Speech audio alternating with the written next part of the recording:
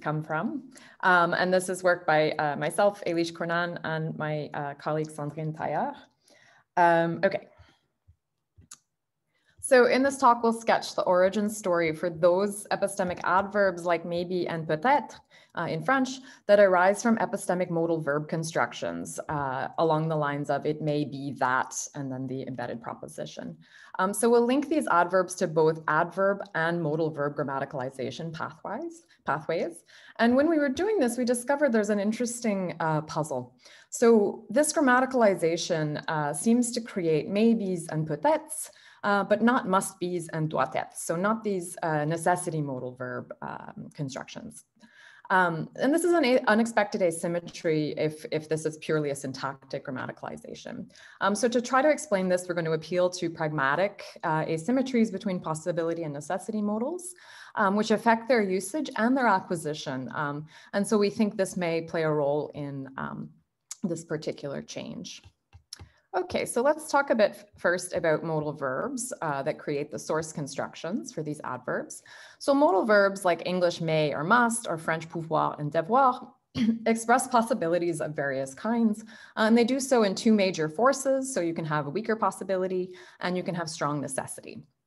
And they also do this in two different flavors. So you can have root modality and epistemic modality. So consider example 1.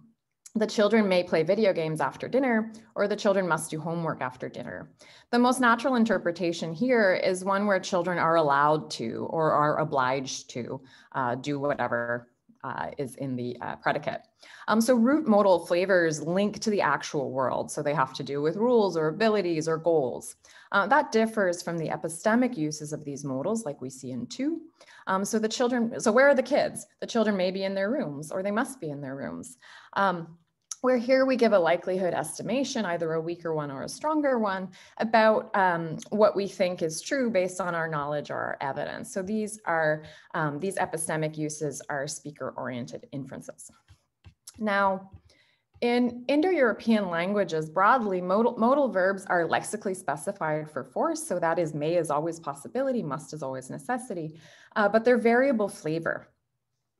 And flavor is constrained by the context, but also by the syntax.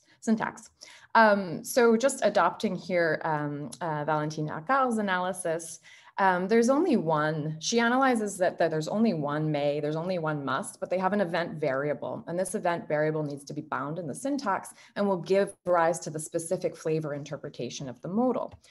So when the modal is interpreted below tense and aspect, it's bound by aspect and it's interpreted in its root, in a root flavor. And more important for us is its epistemic interpretations. When these modals are interpreted above tense and aspect, they're bound by the speech act, and you get that speaker-oriented epistemic use. And note also that they're scoping over the whole proposition. So these are variable flavor modals, but how can you make them unequivocally epistemic? Well, there's one fairly easy way to do this, which is to scope them overtly over another proposition to kind of force them to show their epistemic flavor. So if you look at the drawing on the right, we have may being used in a biclausal construction here. It may be that, and then you have the embedded proposition. So these are where this matrix clause here is where maybes come from, is where maybes get grammaticalized from. And I want you to note as well that in some languages, notably in some Slavic languages like Bosnian, Croatian, Serbian, the modal verbs, this is the way to get a epistemic interpretation of the variable flavor modal verbs.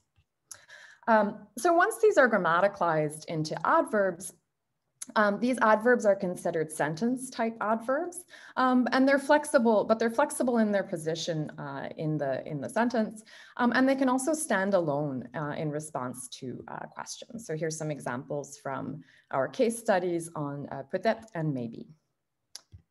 Okay, handing it over to Sandrine. Okay, so within the epistemic language, so we saw that there are those adverbs that can actually play this role, right? So express epistemic language. So there's much literature actually on adverb formation and adverb evolution. And adverbs in general is a very elusive class, right? They're hard to define, they're hard to circumscribe. So that we kind of made it easy for ourselves and really focused on a very specific type of adverb. So the ones that we're interested in are the ones that are derived from those modal verb, modal auxiliaries.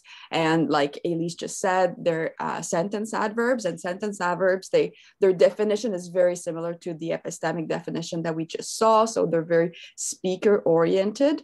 And syntactically, they're considered to be high, like within the IP domain. Cinque puts them in the specifier of mode epistemic, which is fairly obvious. And then in terms of semantics, they entail like possibility, likelihood, these kinds of things. Trogart and Dashert call them modal adverbs. And in terms of when we talk about maybes and peut-être specifically, Swan calls them low probability modal adverbs, in contrast with high probability modal adverbs, which would be probably or sûrement, certainement, these kinds of things. So these adverbs, like adverbs in general, actually can be diachronically formed in three ways. This is based on Ramat and Ricot's really big study, typological study that they did looking at virtually all European languages. So they found that there's three ways that adverbs are formed in history of languages. So as a regular kind of derivation with the specific morpheme that creates adverbs. So you see some examples in English, possibly, possiblement. Well, the English one might actually be a borrowing from French, but you still have that morpheme that makes an adverb. The second one is the conversion. So the same lexical element can either be an adjective or an adverb, depending on the context, and it doesn't have any morpheme indicating the specific category. Or the third one, which is the one that interests us, is the idiosyncratic formation. So univerbation, relaxification, that's how Ramat and Ricot calls them.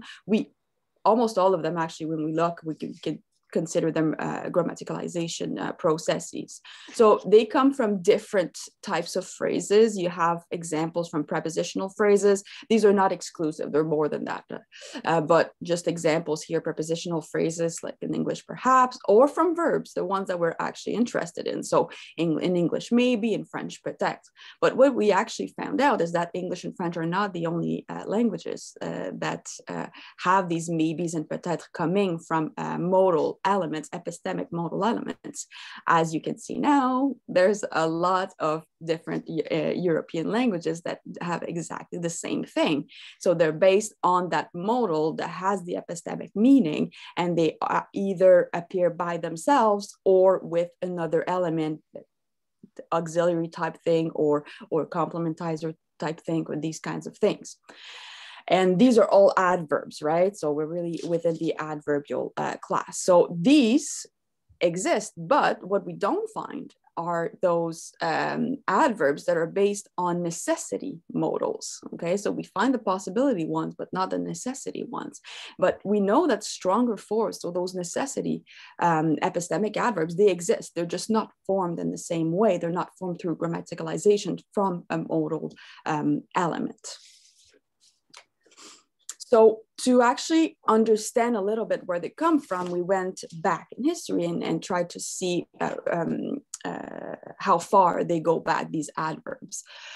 So in terms of epistemic modals, so when do we find them first? Well, as early as Old French and Old English, actually, we see some epistemic uses. So we're fairly early in the modal cycle climb, which we'll come back to later in the talk, but they are rare, right? And at the beginning. So you see here an example of a necessity modal, the devoir in French dates from the 14th century, so it's already Middle French. So you can see that they're rare. There are some examples of them, but they're rare.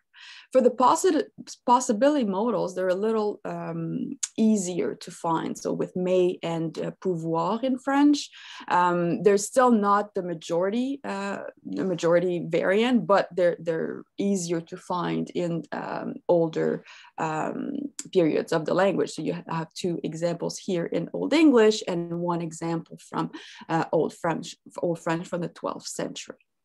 So these actually are examples of modals interpreted epistemically, but that have that biclausal structure, right? We didn't actually modify the structure to fit the old languages, but you see the idea, right? So then the maybes and the peut-être, so these adverbs, when did these appear? So we see that in French actually very, very early on. So as early as Old French, so during the 13th century, they were already there, but not only were they there, they were already very common. So they were acting, this construction here was really acting as an adverb, okay? Not exactly the same as what we see today, but fairly similar. Okay? We did a little search in the Base de Français médiéval for before the 13th century, we found 450 occurrences of this construction. So they're very common. We know it doesn't seem to come from Latin. Guggenheim says that it's not impossible that Latin had it, but there's not really any traces from it.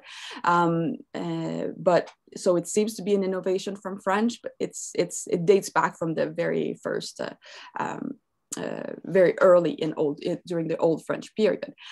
For English, it's a little later, so we find some occurrences during the 14th century, but they're rare. It only becomes common in the 19th century. So either it becomes productive during the 19th century or it becomes used in text during the 19th century, right? So what it means, all of this, so what does it take actually to go from an epistemic modal to an epistemic adverb? Well, it seems that it's the properties of the source constructions that make it possible.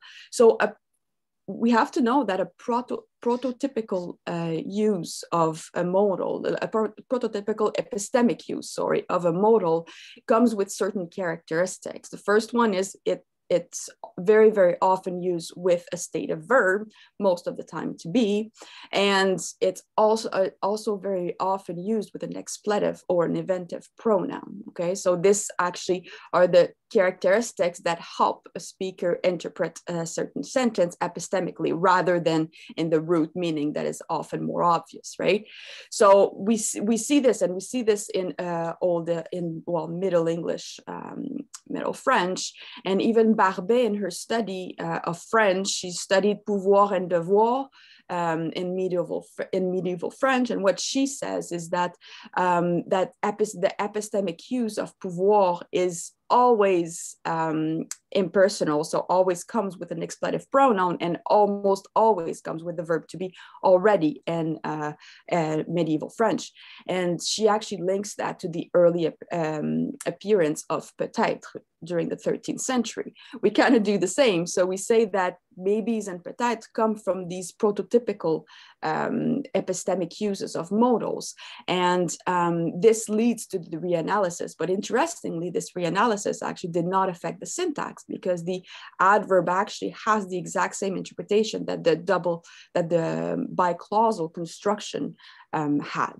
So moreover, so diachronically, we also know that with the expletive pronoun, it's easier to kind of omit or it's easier to fall while the construction actually grammaticalized. So it makes it a little more obvious that maybes and peut-être come from these prototypical constructions.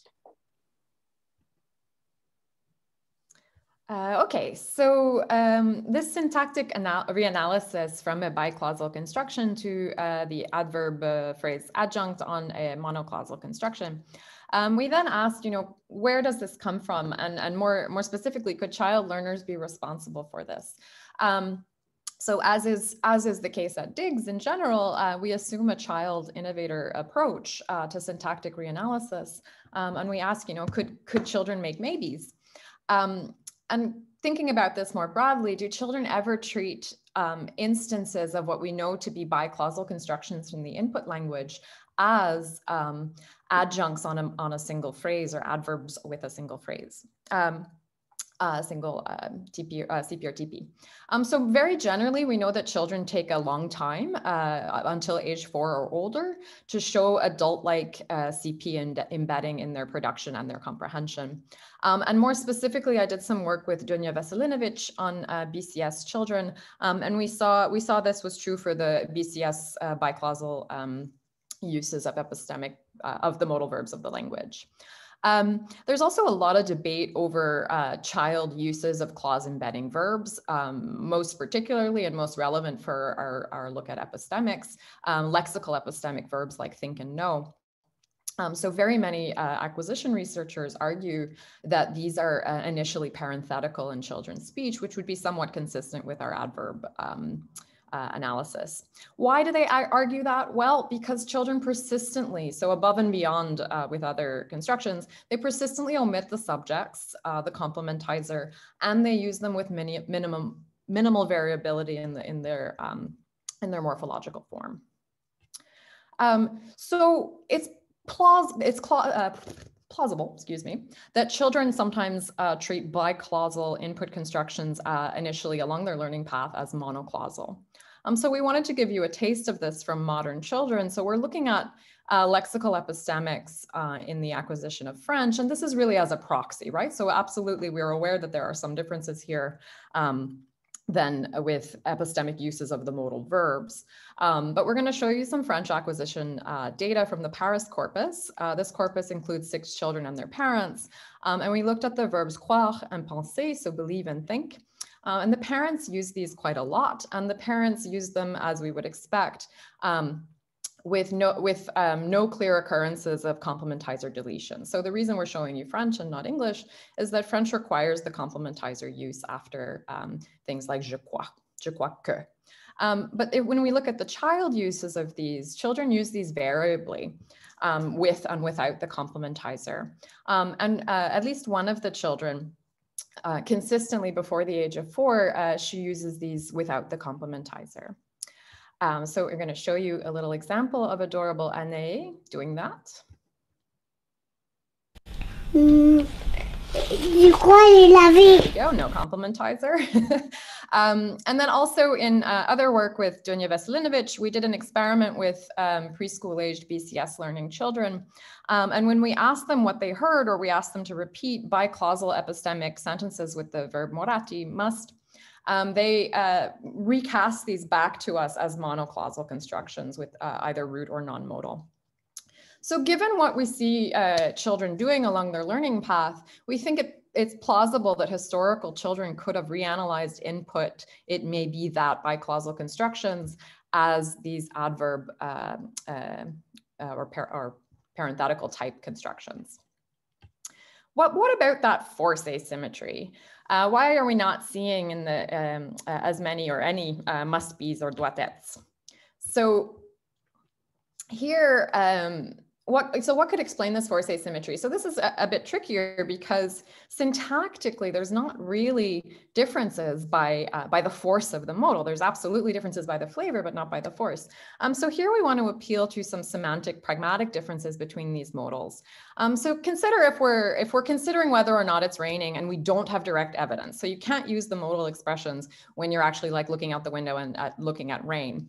But if you're considering whether or not it's raining and you're thinking it may be raining, you're considering multiple possible worlds. And in some of those worlds, it's raining, and in some of them, it's not raining. But rather, if you're thinking it must be raining, that is akin to in all possible worlds, it's raining. But why are you saying must then, right? So why aren't you just saying it's raining? Well, because you have indirect evidence, or you're making some kind of inference to that assertion. So notice here that must P, so must proposition, pragmatically competes with the plain assertion. So it must be raining and it is raining are felicitous in the same environments. So children struggle a lot with this. So we have a long literature dating back to the early 80s showing that children struggle in particular with epistemic must sentences, and especially when they are contrasted to plain assertions. We see this not only with must, we see it with other epistemic modal verbs, and we see it across languages using different kinds of experimental tasks and really persisting into the early school age.